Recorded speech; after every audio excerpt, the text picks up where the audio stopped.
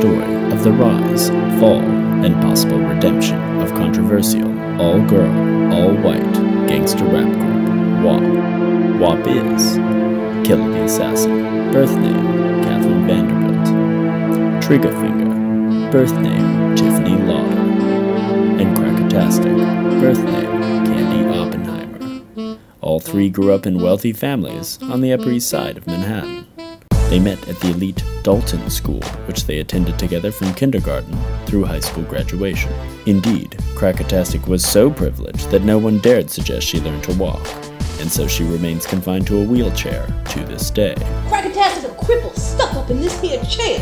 It's my stroller. Fed up with society labeling them privileged, sheltered, and white, the trio found refuge in gangster rap. Despite living in the poshest of Manhattan neighborhoods, WOP embraced thug life. As Tupac said, I hate to sound sleazy, but tease me. I don't want it if it's that easy.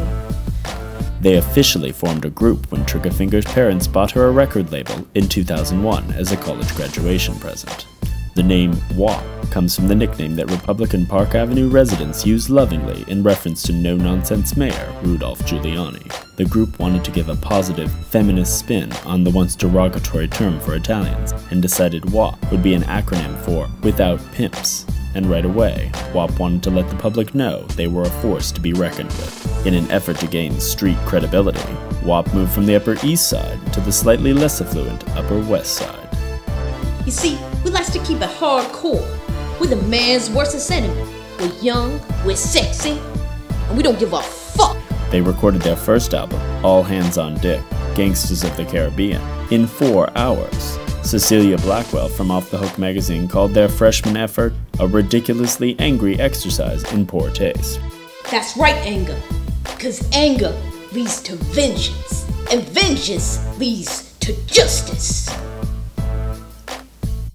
The album was selling poorly until Killer the Assassin was reportedly arrested and sent to jail. By the time of her release the following week, All Hands on Dick went gold, and the song That's Right Bitch, I'm Fucking Your Man was number 8 on the charts. When I was doing my bid up at Rikers, I started to realize how much my crew mean to me. Fame led each member to solo projects. A top New York modeling agency specializing in body parts saw Triggerfinger's hands in a WOP music video and signed her to a multi-million-dollar contract.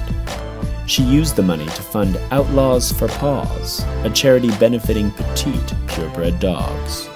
A supposed convicted felon, Killer the Assassin was asked to do a commercial for a toothbrush company that wanted to appeal to a more urban audience. I'm a shanker, bitch. Don't know. Crackatastic headed for Hollywood and landed the starring role in the box office hit, Dimly Lit Hallways. I don't play with shit. She then stunned critics with her gut-wrenching performance as an alcoholic paraplegic in Wheels of Regret. But just as things were looking up for the three, tragedy struck. On the night of October 31st, Triggerfinger's 2 purebred pugs literally bit the hand that fed them. Although the little pug teeth did no serious damage, Triggerfinger's modeling career was over. Just 2 weeks later, Killer the Assassin faced her own trial when her stint in prison was called into question by vengeful former WOP manager, Slim Fatty. I couldn't tell out in soccer that the only time you served was a fat phone from Rick's Cracker doing yoga and sitting over film. You want a sip of this? Oh, show, motherfucker. This was enough to prompt the toothbrush company to take its commercial off-air and end its contract with Killer the Assassin. While Crackatastic remained in Hollywood, Triggerfinger and Killer the Assassin found solace in one another's company, spending most of their time in an uptown bakery that Killer the Assassin's parents bought for them. Killer the Assassin ate her sorrow, while Triggerfinger dulled her pain with prescription painkillers. To assuage both her friends' pain, Crackatastic pulled some strings to get them cast as her co-stars in the big-budget film Whiskey Tango. Rise up, fool. Where your dogs at now, son? Toss me at it, man. Spin her around this bitch.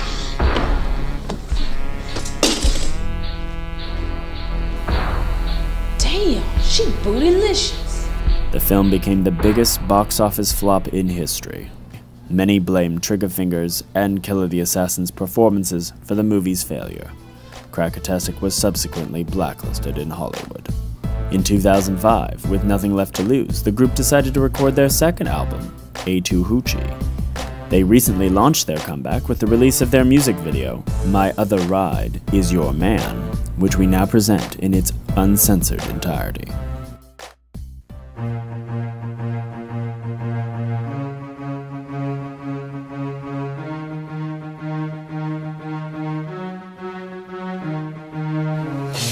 Yeah, guess who's back? Triggerfinger, Crackertastic, Killer the Assassin. Without pimps, laying it down once again, son. You know how we do.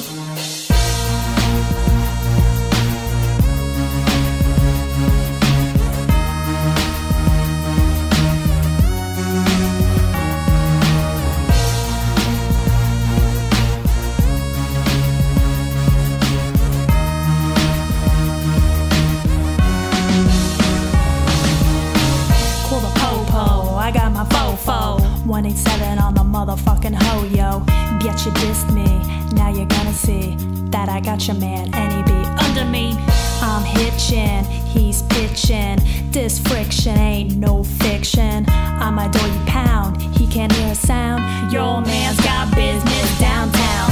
My main dog's in lockdown. I guess I'll ride your man. My Benzo just broke down. I guess I'll ride your man.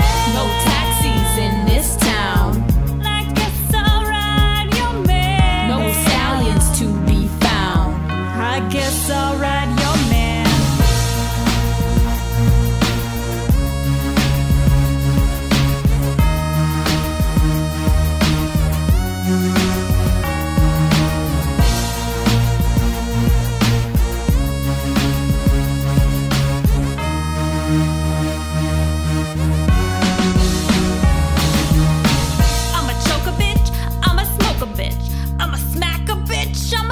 A bitch, I'ma slice a bitch, I'ma dice a bitch, I'ma catch a bitch, I'ma scratch a bitch, I'ma sock a bitch, I'ma clock a bitch, I'ma crush a bitch, I'ma flush a bitch, I'ma fray a bitch, I'ma slay a bitch, I'ma cut a bitch and another bitch.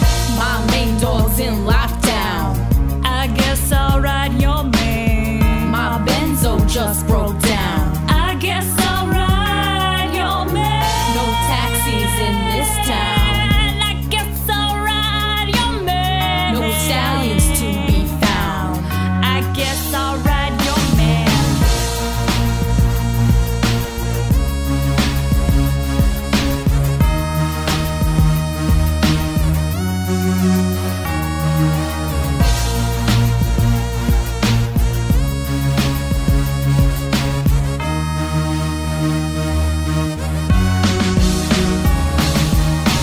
To the liquor store, to the candy store, to the grocery store, to the final four, to the dentist, to the therapist, the nutritionist, gynecologist, to the east side, to the west side, to the north side, to the south side, to the boogie down, down to Chinatown, to the lost and found, in and out of bounds. To see my cousin, she live in Shaolin. We jet to Brooklyn, we bounce down Linden.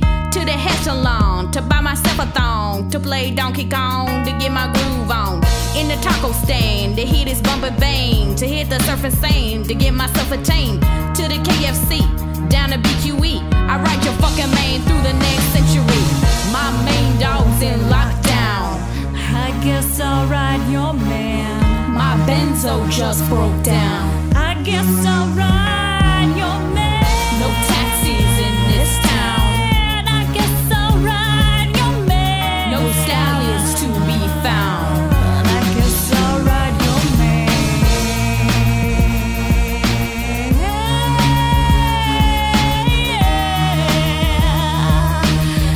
I'm gonna ride your man.